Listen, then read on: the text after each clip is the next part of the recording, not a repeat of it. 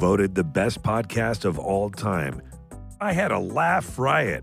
SmartLess brings all the laughs when three friends, Jason Bateman, Sean Hayes, and Will Arnett, get together and just chop it up and spit it out.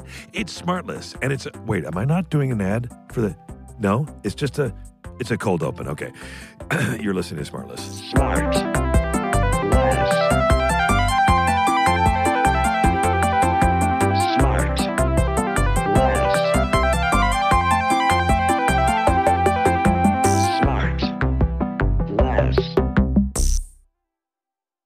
Sean, you seem kind of distracted this morning.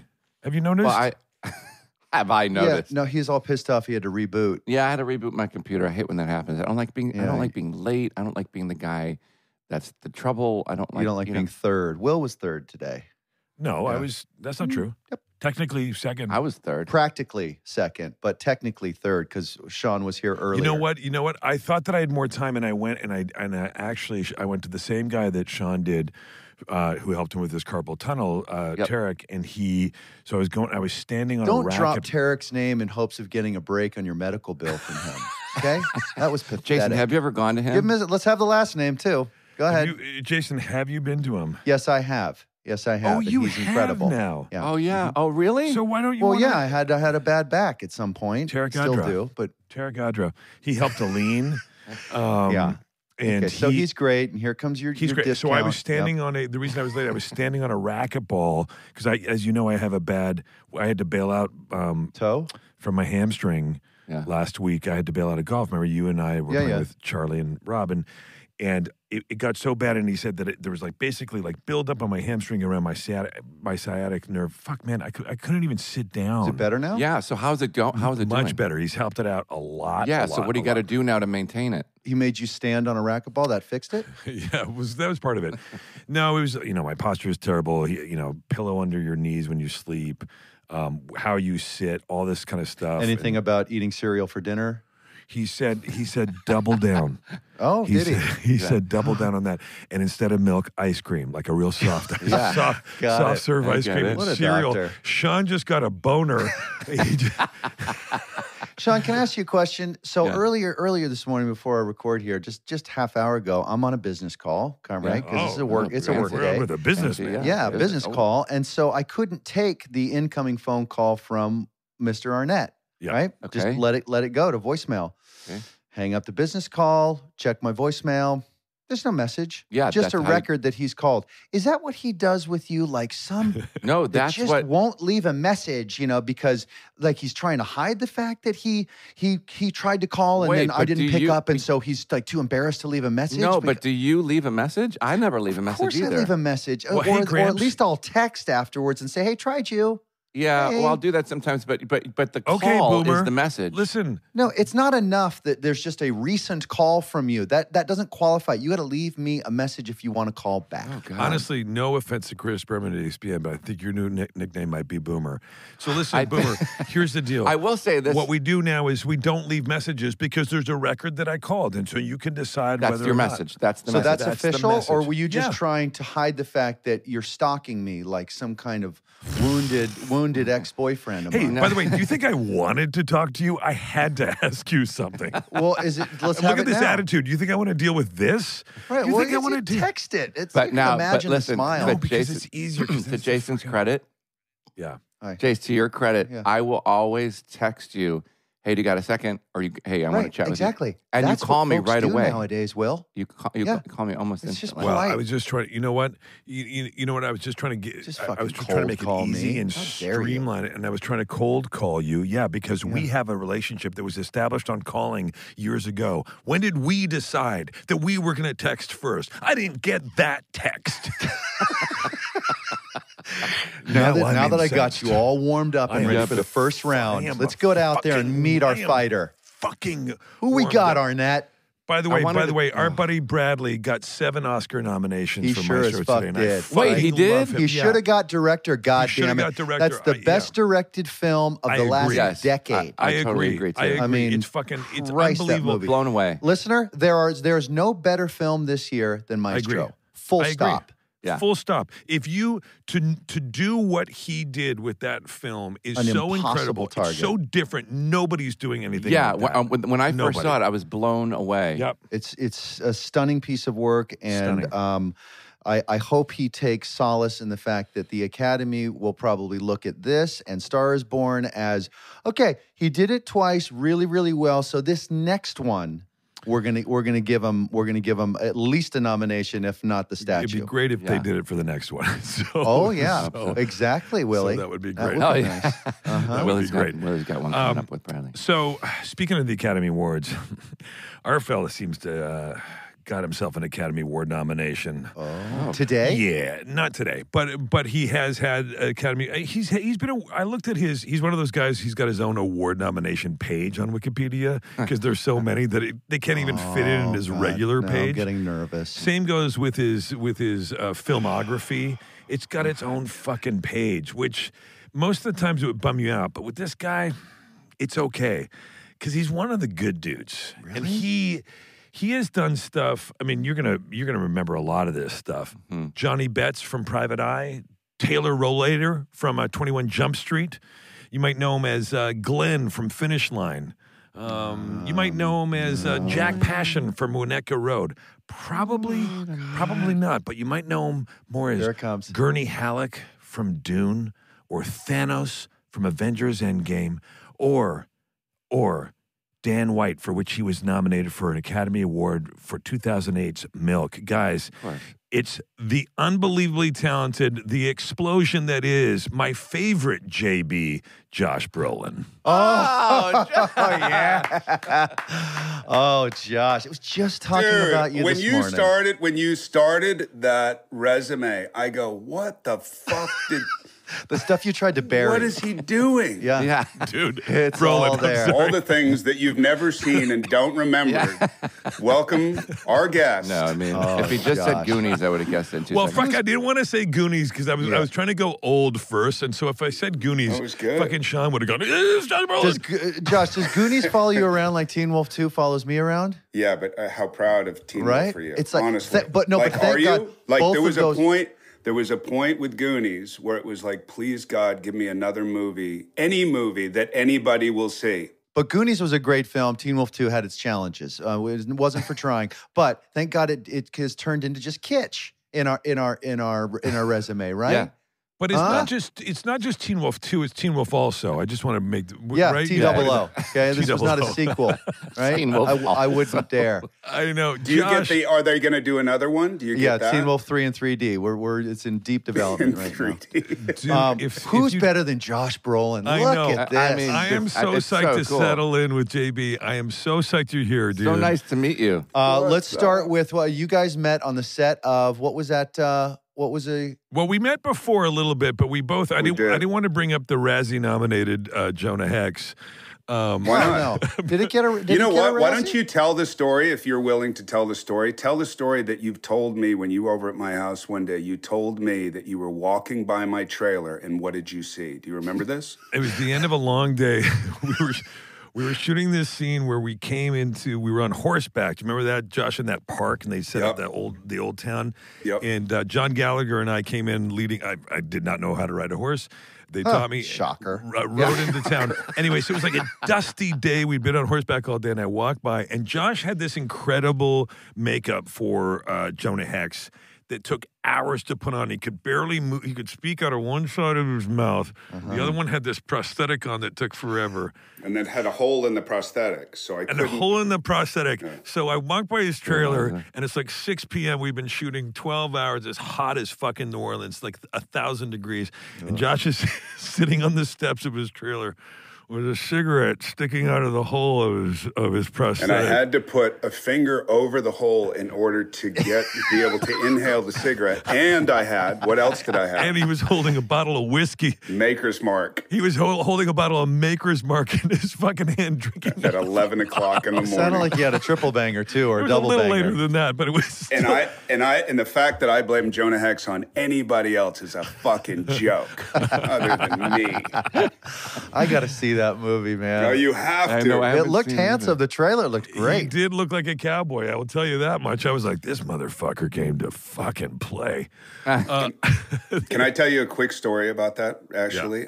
So we went to the premiere, and we're looking, and the studio kind of took over that movie, and they made it even worse than it already was. And it wasn't that bad. It really wasn't that bad. But we left early, as one does at their own premiere. Sure. And there was a guy in a wheelchair that left just before me that didn't see that I left behind him when my wife and I left the door. And he thought he was by himself, and he was wheeling himself out. And he said, 86 minutes of a waste of fucking life. That's really funny. The worst review I've ever gotten. I'd rather lose the Guy other in a leg than see wheelchair. that shit Yeah, again. exactly. It's really funny. Sorry to interrupt. Well, I don't want to. No, yeah, go ahead, Sean. I don't want It to was- rain on your parade, but just let me know if it's now or 40 minutes. I can talk about Dune because I have 800,000 questions. Okay, you can talk about Dune anytime you want. You can start now if you want. I was gonna start a little further back Well, go. than his You most go. recent I'll project I'll that he's follow you. working on.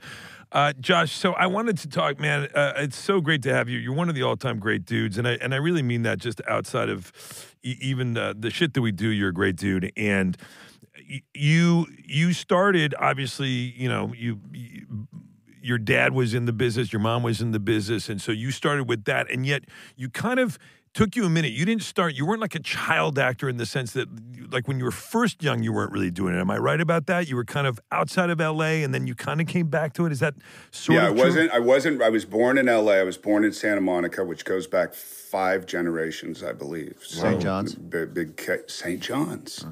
Where my father was born and my grandfather was born. Holy shit. Wow. And my kid, 2 of my kids were born in St. John's. Wow. So, no, I was raised, we left the Valley, I believe it was Chatsworth, when I was 5, and we went to Paso Robles. My mom was in the business as an assistant casting director, but that was it. Primarily, she ran a wildlife way station and took wild animals away from people who had illegally taken them out of the wild and had them jailed. Wow. My mother was a 5'3" Texan blonde tornado. I smell a real compelling 1-hour episodic. Right? Yeah. And by the way, we just wrote a book that's going to be out November 19th I didn't really know what the book was, and it's kind of an unconventional memoir, but it's very mother heavy. Fucking A. Wait, you what's wrote? the name of it? It's really- Plug it. It's not. I can't plug it because I'm not allowed to. But but it is coming out in November. HarperCollins. But yeah, man. So my dad was an actor. He stayed in L.A. most of the time. He went back and forth and drove the 4 hours to Paso Robles. So I had no real. I mean, I think I went on his sets. I think I went on Marcus Welby once. And I think I went on Amityville Horror once, and I was up on the catwalk at 11 years old, where he walked in, and I didn't know the process. We never talked about it. So Tracy, the catwalk is the permanent walkways way up at the top of the soundstage, usually like 30 feet Way up up above at the ground. top. So I'm looking down, and I'm watching my dad. You hear action, which I don't even know what that is, and he comes in through the door with an axe. And goes to another door where somebody's doing off camera to help him out, but I don't know that. No, and he's axing the door, and I'm like, it reminded me of this story that I heard once of Laura Dern saying the first time she ever saw her dad on film was his head rolling down a flight of stairs. Oh my God. But I remember that there was never anything. I don't have that story of like, oh my God, when I was 4, I was doing little plays I made up in my head in front of my family, and I just knew at 5. It was none of that. So I had no interest in the acting thing, and then ultimately, just to jump forward, I was kind of flunking out of school once we moved to Santa Barbara, and I did an improv class, and I didn't even know what it was. It was like you can do underwater basket weaving or improv, and I was like, I guess I'll do the improv. Mm-hmm. But really had like a bad taste about the acting thing because my dad made money then spent that money, and then we had no money, and then we had money, and then we had no money. And I said, why the fuck would anybody want to do that? So ultimately, I took that class, and I remember I was the first person asked to get up, and she said, so what this is you create a character. And any character you want, any character that comes to mind. And from the house, the students, we're going to ask you questions and you answer as that character. Mm-hmm. And I had created some kind of middle-aged New Yorker, and I don't even know how I knew that at that point, like an overweight, middle-aged, balding New Yorker. And how old were you? I think I was, at that point, maybe 15. Okay. And then when I was answered, then there was laughter, right? And that was it. Like that was so, you love that. Yeah. So it had nothing to do with what I was surrounded by. If anything, I was never going to be an actor. And it was that kind of drug induced, the drug of the laughter. Yeah, for sure. Well, that or the attention or the you can see that you're However good at you something. want it. Like I wonder, because I think for any effect on kid, people. yeah, but any kid right at that age, if you put something in front of them that they don't suck at, and they get some sort of, charming sort of social status. I mean, I'm seeing it with my kids now, Willie. I'm sure you are too. It's like right about this age, anywhere between 12 and 17, like you're trying like, where do I fit in? What's my lane? What's my group? What am I good at? What should I never do again? Yeah. And for me, it was the same thing, Josh. It was sort of this acting like, well, that's where I got my attention. That's where guys thought I was cool and girls wanted to hang out with me. And it could have been anything else. I did this play. I did Twelfth Night, Shakespeare's Twelfth Night in high school. I didn't understand a word I was saying. And until there was an audience, there's one line that says, I'll make one too. And that's the end of the scene. And it got a massive laugh. 16, 17 years old, no idea why anybody laughed. And I was like, oh, that's who that character is. And that's why people are laughing. And then it clicked. So yeah, it's interesting, Jason, what you just said. It's like, until you get that drug, you just don't know what it is. I was just thinking about, like, how strange. You do something and then people give you a lot of positive feedback. And why would you want to do that? Right. Like, of course. Yeah, you got to be careful what you put in front of your kid at that age, because that's what they're going to end up doing. But Josh, when you did like Amityville Horror was damaging to me. Like I saw that as a kid, and I was like, it was one of the scariest things I've ever seen. You growing up on that set, could you then go back and watch the movie, having experienced filming it, and get immersed into it, or did you see how the sausage was made? But not having grown up on the set, only having seen that. But scene. even that. No, I had no interest, man. I'm telling you, I had no interest, and it wasn't until very irresponsibly my dad took me to the theater, the Mission Theater, to see Apocalypse Now. Sure. Oh, yeah. Yeah. Yeah. Which that was one of those. That's one of those immersive things where you're like, "What the fuck are they doing?" How old were you when you saw that? I was 11. 11. Yeah. That's enough to absorb it. I was 2.5. Yeah, sorry. Yeah, you were Hollywood 2.5. Fucking seeing that 11, like I don't think I saw. Well, what about young. Jaws? I mean, Jaws was out in what 75. I was 6. I was 6 at 70, and that's why. Or Rocky. Do you remember seeing Rocky? Oh yes. Yeah. And like Rocky. The fact that like he doesn't win the fight, but it's a great big happy ending. I was just like, how do you pull that magic trick off? But so Josh, so then what happens? And you were like, first of all, it's kind of two questions. When you were up there, you were kind of.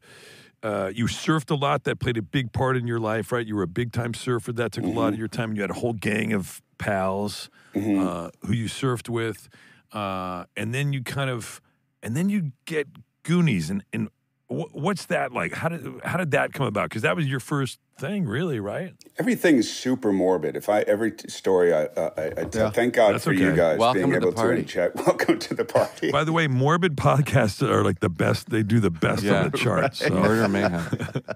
We got Josh Brolin. Oh, what the fuck? Yeah, so I grew up with these guys that called themselves, we called ourselves, I'll include myself in that, the Cito Rats. And most of those guys, 37 out of probably 50 of us are dead now. And that was the beginning of the punk rock era. That was an amazing time. It was an electric time. It was a fun time. But I got kicked out of my house at 16. And I went down I lived on my dad's couch. Wait, what was the offense? The fence is my mouth. You know, I just got myself in a lot of trouble. Cost me a few schools. Yeah. Words. Yeah, exactly. So, my mom said it's time for you to leave, and I left, and I stayed with my dad, who was living with his girlfriend in this apartment, and this was an attempt to kind of get my shit together. So I made up a resume. I started doing martial arts, which one does when you try to get your shit together. Sure. And I was fairly decent at that, and I started competing doing that. And at the same time, I made up. My dad said, why don't you try and work a little bit? Why don't you do theater? Or why don't you do that? And I was like, oh yeah, I can do that. And I made up a resume. It was 100% made up. And I went from agent to agent trying to get an agent. And, saying that I was I had done Streetcar at the Librero International Theater. Sure, there is no Librero International Theater. Sure.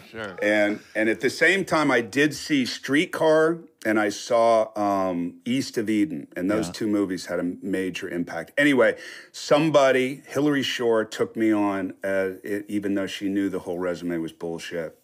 And she took me on, and I probably had, back then, when you would do auditions, you would go to 3 or 4 auditions in a day. Yeah. And I think I did around 350 auditions before I met Dick Donner and Steven Spielberg.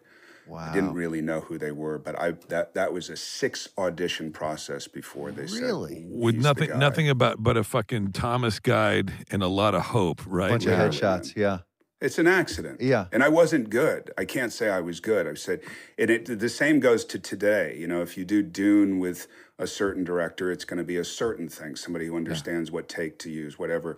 And then if you do Dune with Denis Villeneuve, it's going to, the foundation, the worst it's going to be is still really good. Well, so actually talk about that, and now we're going into Dune, Sean. But I do want to say, as a sort of entree to that, that's a really interesting point, Josh, that you can go and do something, and part of the reason that people like you choose directors and choose projects are because you say, I want to be with that person because I believe that I'm in good hands. I believe that that the script's good. I believe that their vision of it executing is good, and that the way that they're from start to finish, from casting to shooting to editing to all of that kind of stuff, that they're going to do something that I believe, that I trust in, right? Because you're putting your trust in that process. Mm-hmm.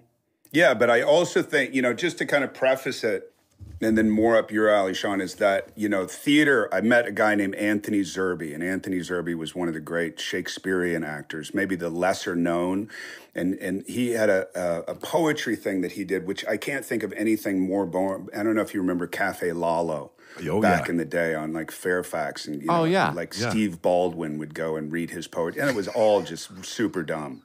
And I met a guy around that time named Anthony Zerbe, and Anthony Zerbe and Roscoe Lee Brown, the great Roscoe Lee Brown, would do an hour and a half of poetry, and I saw it, and it fucking blew my mind.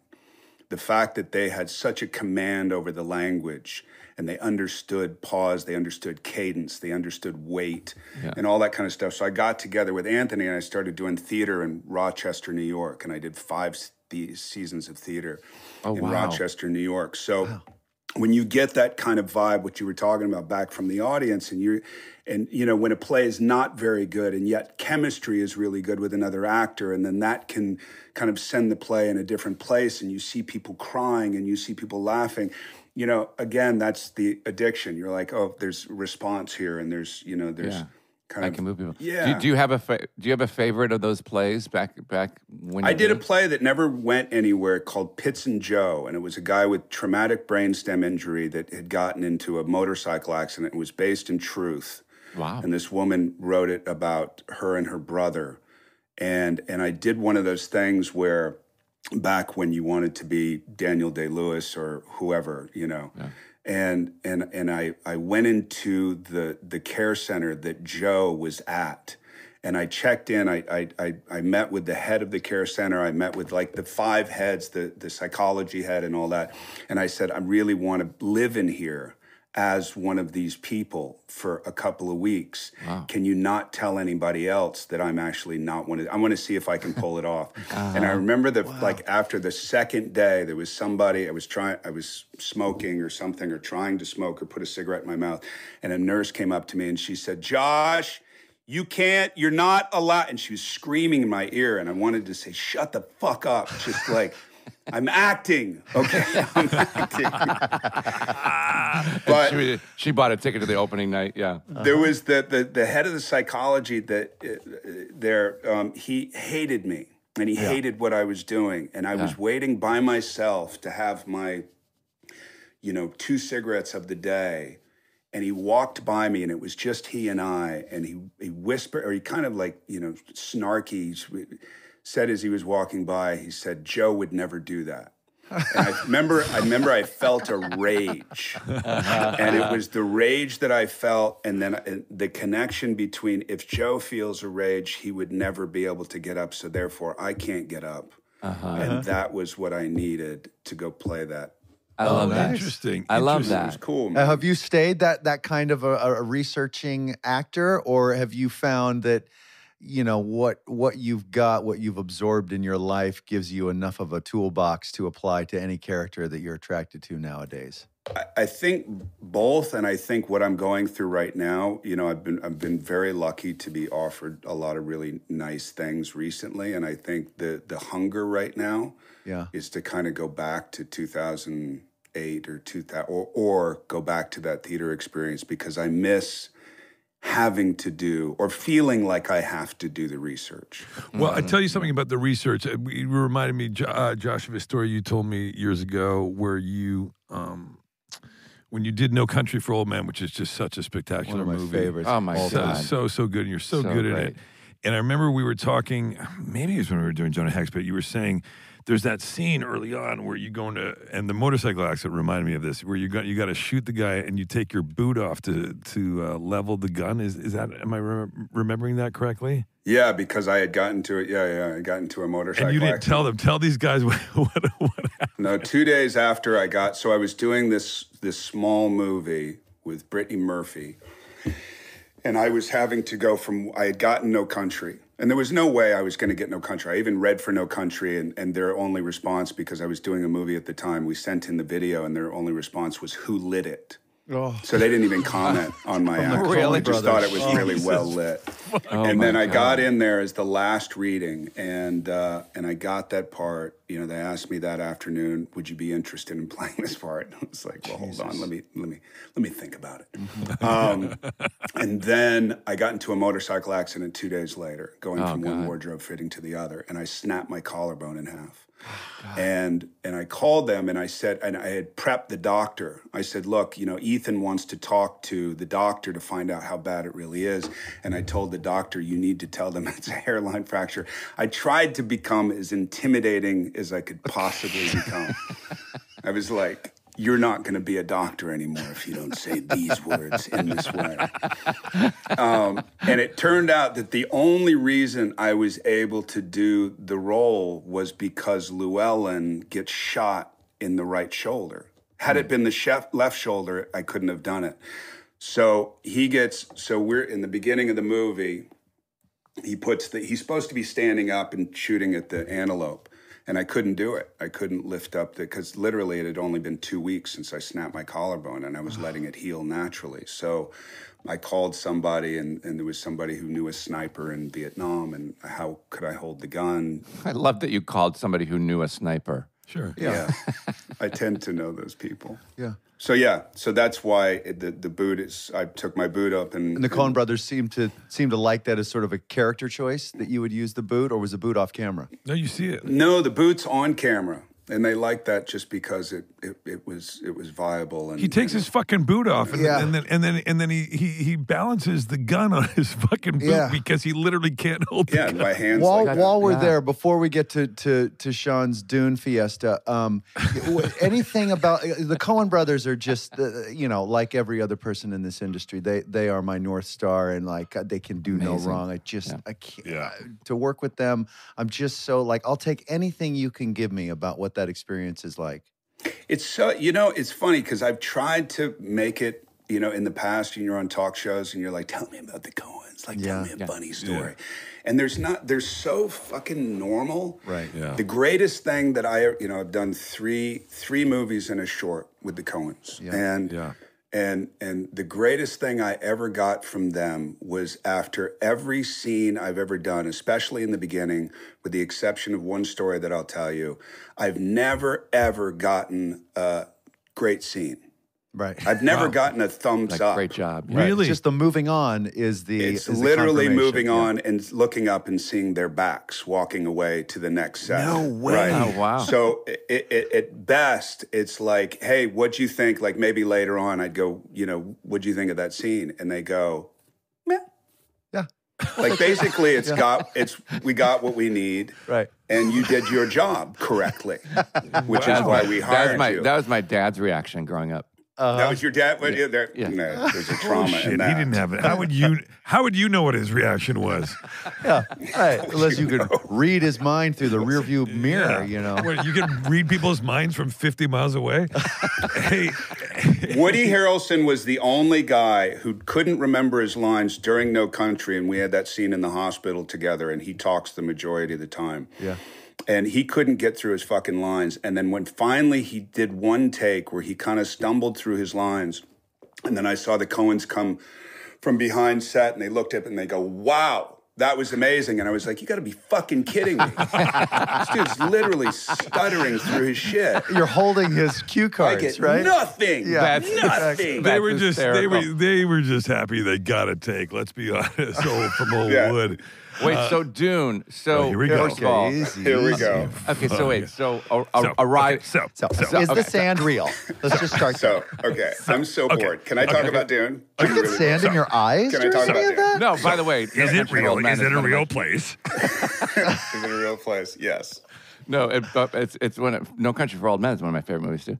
But Dune, I can't get. First of all, Arrival is one of my favorite movies as well. Yeah, me too. Cool. Me too. So clever and well made, and the script is work with the amazing. best Just the directors. direction, everything. Tell him why it's connected. Tell Tracy why that's connected, Sean.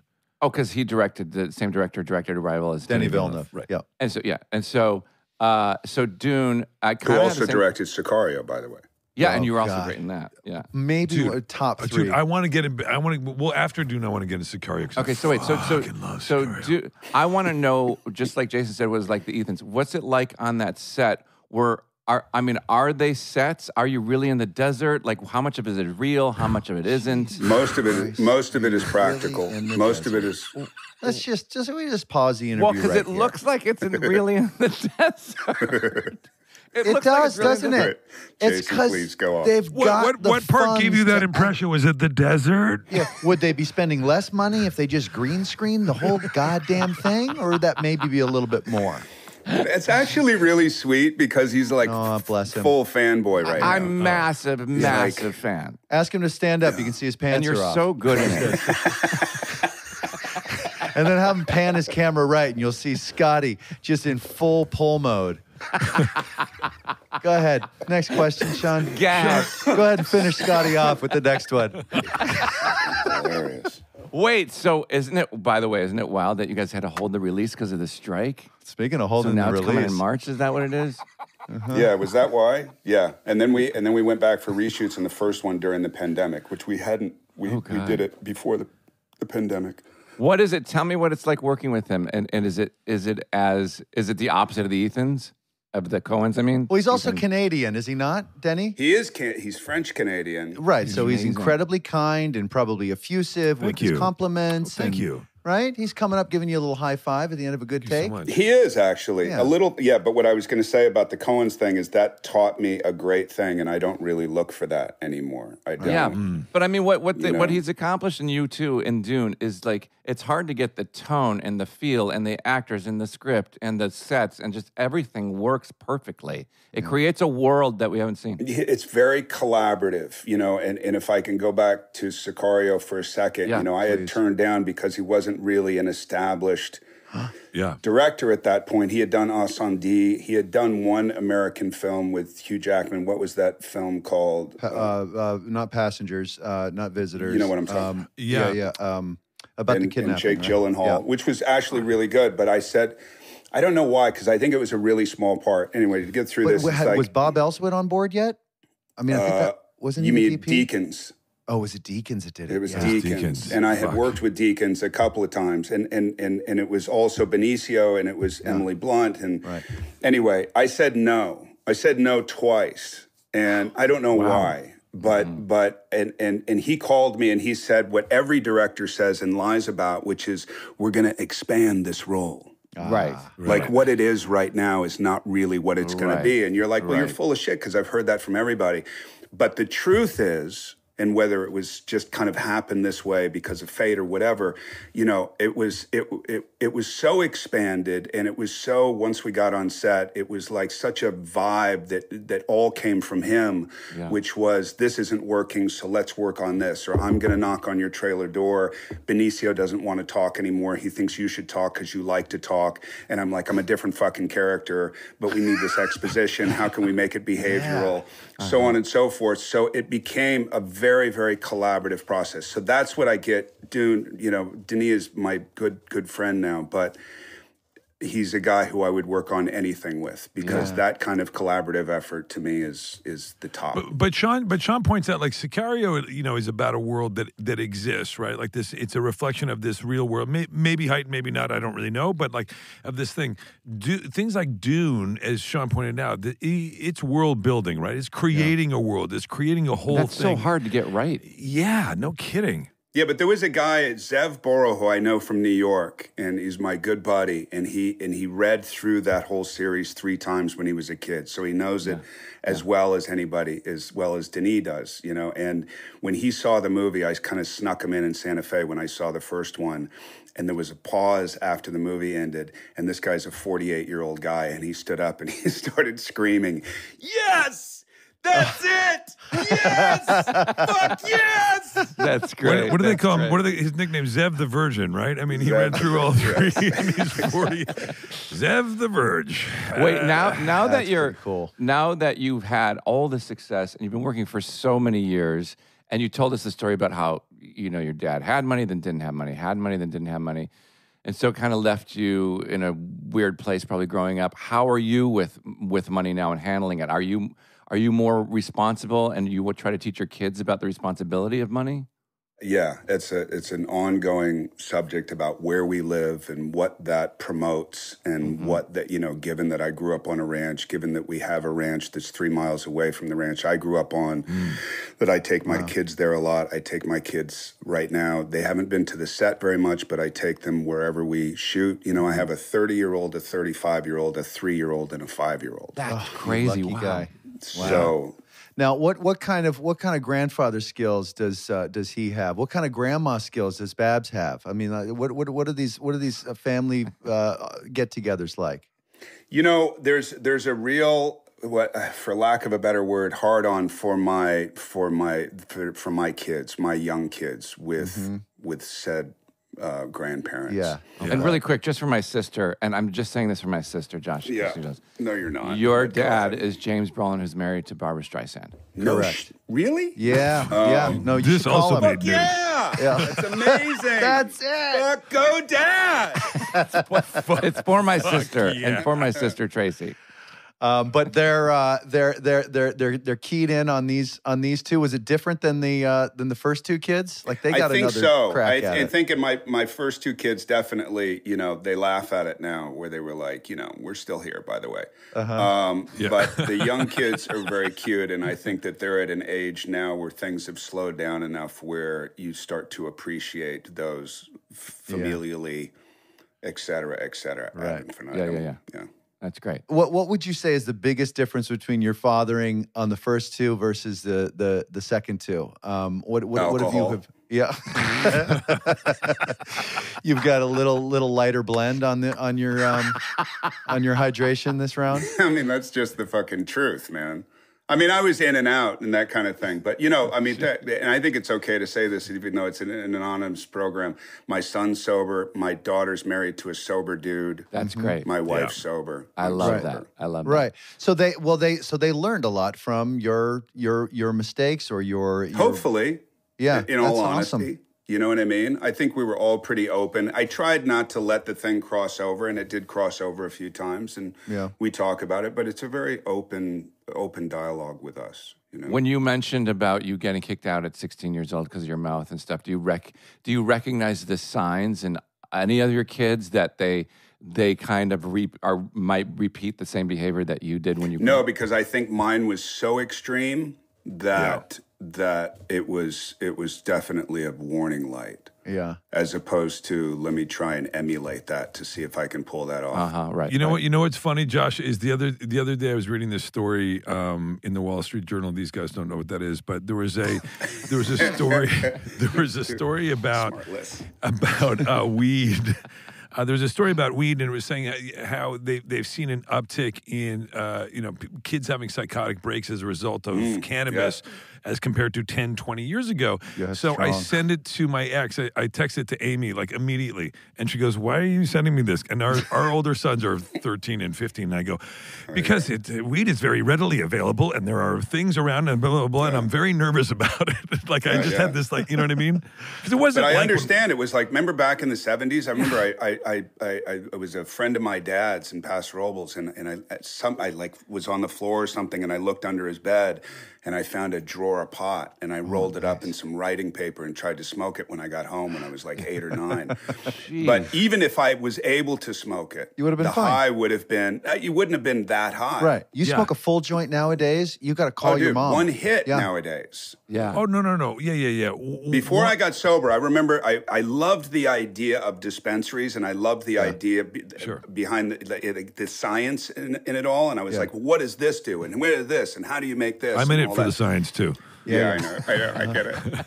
But there was a guy, he was from Poland, and we kind of would go through this whole thing, and I would pretend like I didn't smoke, because I didn't really love smoking very much, and then I would give it to my friends. But then one night, I was home alone, and I was supposed to read this essay that my daughter had done. And I went outside, and I was like, well, maybe I'll try it. I'll just try a little bit. And I took a little hit, and I got too much smoke, and then I coughed it out. And by the time I had exhaled, I was convinced that there were crosshairs from across the building on my head, and I was slowly lowering behind my... Army crawl back into the house. Yeah, and then I tried to read the essay, and I read the same first line about 125 times. And that was one hit, man. Right. So I get it. You needed to get into the edibles. It's heavy duty, Sean. Whatever. Sean, I love it when Sean gets. I love it. Well, Jason his book is coming out, and it's about edibles. But he hasn't read the first. He's written the first line 120 times. Sean, when Sean gets on weed, it is my favorite. When you gets on weed, who's old? Yeah. But when Sean smokes weed or takes an edible, it's the funniest. It makes me laugh, Sean. Yeah, anytime. I get like as he's getting to the hospital. And I get spurts of little energy. But wait, like when I was a kid, I was so afraid of doing anything wrong. Like I remember I was scared about having a library book out too long. And I thought I was going to get in massive trouble. Where does it come? Where does that come from? Where you're like, yeah, I'll try this. I'll do this. I'll get in this trouble. I'll beat the shit out of this kid. I'll smoke this stuff. Like, where? I never beat the shit out of a kid. I was never that guy. I bullies maybe, but I was never. Even though we all fought a lot, but that was the culture. That was the culture that I grew up in punk rock and all that kind of stuff. Back when parents were doing blow instead of parenting. And imagine what a bummer it would be to get into a fight with Brolin. It would fucking suck. At any age. I'll bet at 8 he could really square you up. Yep. I went over there. I went over to Brolin. Remember, I came over to try your cold plunge like 5 years ago, and we get in the fucking cold plunge, and he's a couple years older than me. I was like, look how fucking stacked this motherfucker is. How old are you, Josh? Baby. See here, 55. he's just cut to ribbons. Are you in better shape now than you've ever been in your life? I'll bet you are. I was in better shape during Dune than I've been in a very, very long time. I think when I did Deadpool 2, I think that's the best shape I've ever been in. Sean, cool it. Did you still do the martial arts and have you ever or would you and can I promote you and Downey fighting each other? I would do that. I was just with Downey, and we were talking about you 2 days ago. I'm gonna I'd love to set that up. Wait, can I get in on that, Arnett? Yeah, I'm getting it. Writing down Downey Brolin fight. Yeah. Well, let's do it in. Do we think Vegas, Atlantic City, or what about Laughlin? Laughlin would be kind of kitschy, right? I Or would do, Reno. remember that? Wasn't there like an animated thing, like Celebrity Fights or something like that? Was there really? Animated. It was like a claymation thing. Yeah, look it up afterwards. It was super fun. I'd like to make that a reality. Oh, that's right. There was a claymation show. Yeah. I'm bored with the acting. I want to fuck celebrities up. There's our clip. I am backing you, Brolin. You're my fucking dog in this fight. Wait, Josh, do you know Brendan Shanahan? He's a friend of Will's. He's a hockey player. He's a hockey player. Retired hockey player, president of the Toronto Maple Leafs, one of the all-time great guys. So Will and Brendan and I were out to dinner. This is a few weeks ago, and I said to Brendan Shanahan, who's been in 1,000 fights on the ice rink. He holds the record for the most what they call Gordie Howe hat tricks, which is goal, assist, and fight in a game. Right. So I told him I always had a little tiny bit of a fantasy of getting in a fight because I've never been in a fist fight, right? Mostly on the receiving end, right? Just getting beat to shit. Yeah, literally in hockey fights where you just grab What somebody. if you pull my just hair right blindly before just go, you? Yeah, like that. You know, that's what a It's, hockey by the way, fight it's is. borderline fetish, but go ahead. No, just because I don't know. Part of me just wants to know what that feels like. And so Brendan make takes that me happen. out. Yeah. So Brendan Sean, I'm takes gonna me fuck you out up. and grabs me. And he's teaching me how to fight. And I can't stop smiling because I think it's so funny. Right. And he goes, first of all, wipe that fucking smile off your face if you're going to get into a fight. Yeah. And how'd you feel? How'd you feel when he said that? You got scared. It made me laugh harder. Yeah, he's like, stop So- looking like you're going to enjoy this, God damn it. Yeah. So he grabs me in some crazy hold in 2 seconds flat. I can't move my entire body. Oh, yeah. And he's like, you would be dead. So you had just beat the shit out of your He face. had his arm wrapped around, and then I would just start filling you in like this, and he just starts going like this. Sean's laughing, and he did say, by the way, it's at the back entrance, that little back side door behind the Polo Lounge. There's nothing more elitist than that scenario. What about MMA kind of stuff? Are you training with that too? Like, is that your skill set, or is it more martial arts? I think it was martial arts no longer, even though I know that, like, the Gracies have become good friends and through Laird Hamilton and all that, and I have massive respect for them. But no, I think the getting in shape, MMA, Dana White's a really close friend of mine. I love MMA. I've always loved boxing. I didn't think MMA would last or UFC would last, and it has, and it's incredible. And I get very into it, have a lot of guys come over to my house. We just built this extra kind of MMA barn that you can watch MMA on. What time? What time? I'll invite you. You know what's funny, Josh, is all this stuff, and you do a lot of this stuff, and you're very in shape and whatever. But over the last couple of years, I've noticed, and I think you mentioned going to listen to poetry years ago. But anybody who follows you on Instagram, or anybody who gets texts from you, talking about your day or the things that you're grateful for, i.e. gratitude lists, knows that you've kind of like veered into that. As much of a guy you like to sort of mix it up, you've also become quite, and maybe this is just a result of older age and having younger kids again, you've become quite ponderous. You've become quite, you're really appreciating the world around you in a way that's pretty astounding. I know, I'm going to make out with you now too. He's got that soft, chewy center. But it's true, man. You do. Like every day you talk about things, you're really open about appreciating your wife, loving your kids. You're really open about it. And I think there's something super, super, super nice and vulnerable and beautiful about that. Thanks. Yeah. I appreciate that very much. I don't think it's a new thing, but I think it's ramped up recently because I love the idea of contrast.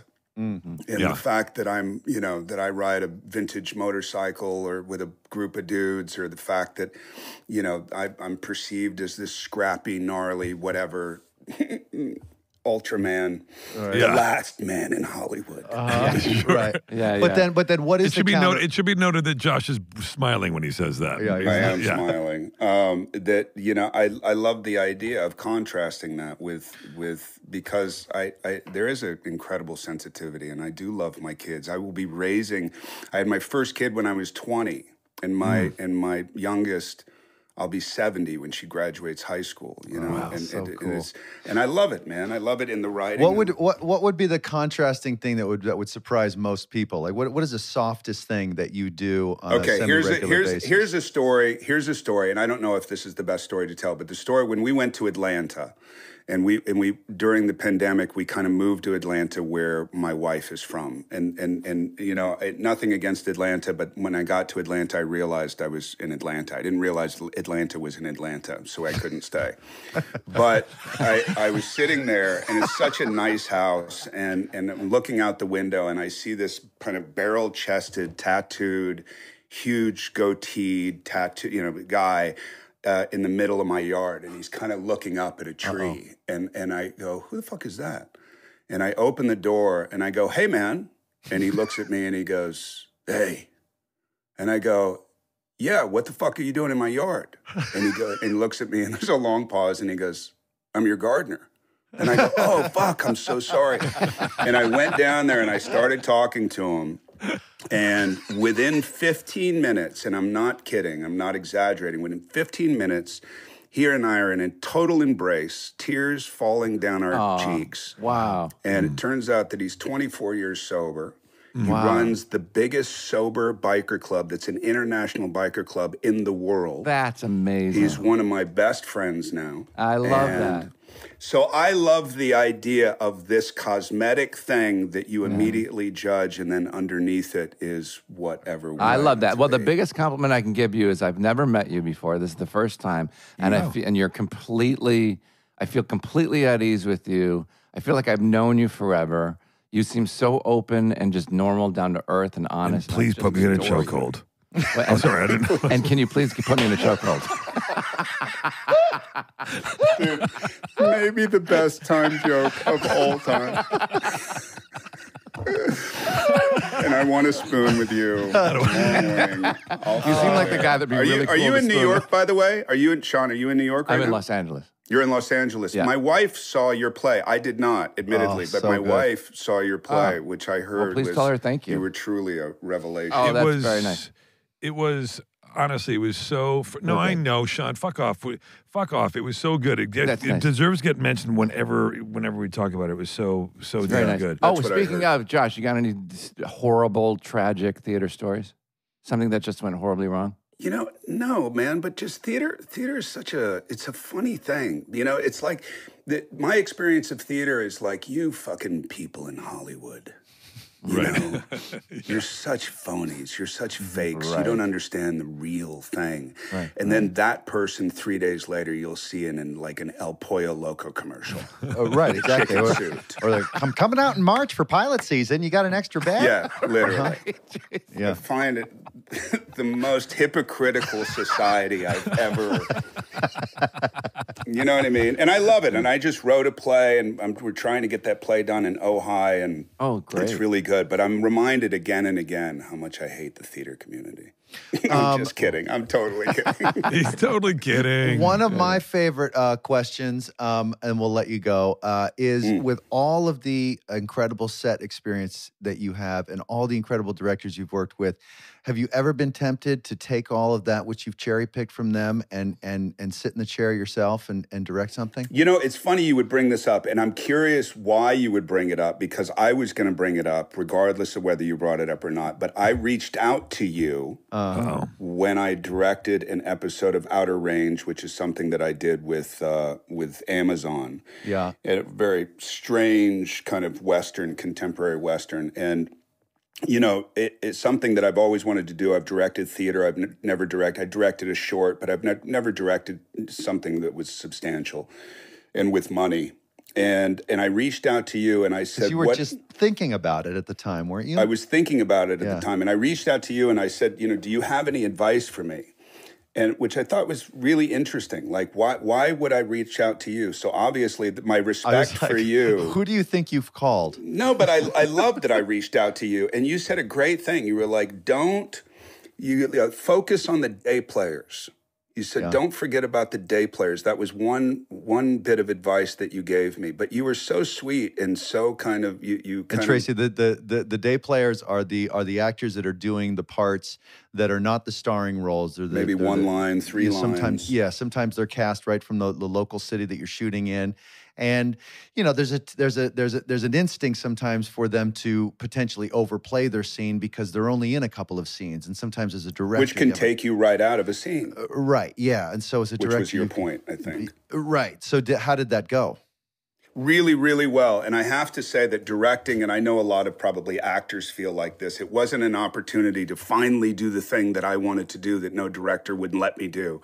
Yeah. But it was more that the myriad interests that I've had in my lifetime that I never really understood all made sense suddenly. Yeah. It was like I can utilize everything I've ever been interested in, everything that I've wanted to randomly learn and didn't know why. Yeah. Now makes perfect sense. Yeah. When you're available to somebody in the way that they need you to be available, which changes from actor to actor and staff members, whatever, DP or whatever, and say, how can I be most helpful, as opposed to how can I make my mark and use my power because now I finally have it. Right, exactly. Are you thinking about doing it again, perhaps? I think that's I think out of that has come a real interest in finding foreign directors right now and finding projects like that and really focusing on another echelon of great directors. And yes, I would like to think that I would further that. I think it would be dumb not to. I think the only reason why it wouldn't happen is out of fear. And I'm kind of, at 55, I'm kind of done with the idea of fear. Yeah. But I was going to say, the thing that Jason says to a lot of people, and he talks about experience on set, and you've been doing it a long time, you do have so much experience, and you do have such a point of view, and that's important as a director, obviously, as we all know. And I'm surprised that it's not something that you're like actively doing more, because you do have such a strong point of view and know-how and incredible experience and so comfort on a set in order to lead. But I think it's also the fact, and I think this has to do with raising kids, is you're not afraid to be wrong, because you understand that wrong doesn't really pertain. You just have to make a decision, and you have to allow other people to be able to lean on you. And stand behind your decisions and know that it's not going to be perfect, and know that you're going to have to compensate, and know that you may have to fix some things in editing and all that kind of stuff. I just think it's kind of like photography. It's one of those things that you'll never master, and I love the idea of having to pursue something that you'll never master. Yeah. I love that. That's cool. Well, dude, we could fucking talk to you forever, honestly. I love you guys. I've loved this time. You, dude. Yeah. Thank you for saying good. yes and doing this with us. Yeah, thank you. It's been a long time coming. Thank you for having me. I'm a massive fan. Thanks, Sean. You're one of the all-time. You're one of the all-timers, JB. Fucking love you. Miss you, dude. Yep. Miss you guys too. Thank you very much for this time. Honestly. Thank you, pal. It was nutritious. Have a great rest of the day. Thanks, brother. We'll talk to you soon. Thank you. See you, Josh. Bye. Bye. That's a JB. That's a real JB. That's a capital J, capital B. Yeah, if somebody says, hey, show me the best JB you got, I'm wheeling him out. Sure. And then they'll say, well, second, third, fourth, what else? Well, we're going to go lowercase. Yeah, we're going to go lowercase, like more of a beta JB. Yeah, I was hey, guys. Hey, there you are. What if somebody said, show me a great BJ? And you'd say, how much time you got? I would say, Sean, let me look at your browser history.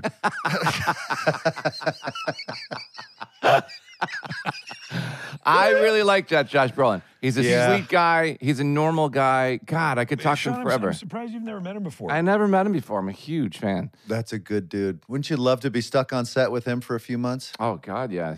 Super fun. Yeah, I had the pleasure back in the day when it was a different time, but it was still super fun hanging with him. And he's one of those guys that's just electric. He is electric. He's really funny, and he's really smart, and he's interesting, and all that stuff. He's well read. He's just like one of those.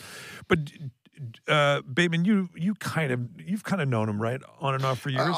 Yeah, a little bit. We shared an agent for a little while, and right. Yeah, but I think you know him a lot better. I wish I knew him a lot better. I could hang. We have a lot of friends in common, if you know what I mean, and he's just a fucking Is he back here in LA now full time? Yeah, he was here, and then they moved to, like he said, they moved to Atlanta for a bit, and then they came back. And by the way, everybody in Atlanta, I love Atlanta. All right, Me too. Atlanta, it'll surprise you. he does every time. too. He was playing it up. He does too, and his wife is from Atlanta, her whole family, and his sister-in-law and brother-in-law, who's a good friend of mine, Jackson, who we didn't talk about, is a really good buddy of mine who lives in Atlanta. Atlanta's a great, great town. You and I both had awesome experiences in that town. I shot a movie there. It was super hot, but it was wonderful. The people are awesome. It's a great town, et cetera. But that old, that JB is... I like what he said, too, when he was talking about how he likes to, what does he say, contrast? Yeah, contrast, almost like bifurcate, right? Oh. Like what he's... How did you... Why didn't you not use the glaze over that? bifurcate You just right had... there? You had it. How he Go likes back. to... We're back. still Can we rolling. Go back? We're still Sorry. rolling? Okay, He likes just to- let's You You everybody reset. like the way he likes to what? Bifurcate. Oh, Sean, great one. Stupid ass. Get over I here. can't believe you blew it.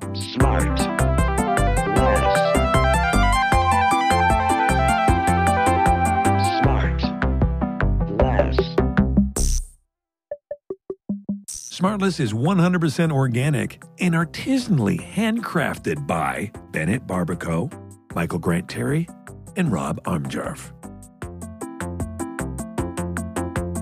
SmartLess.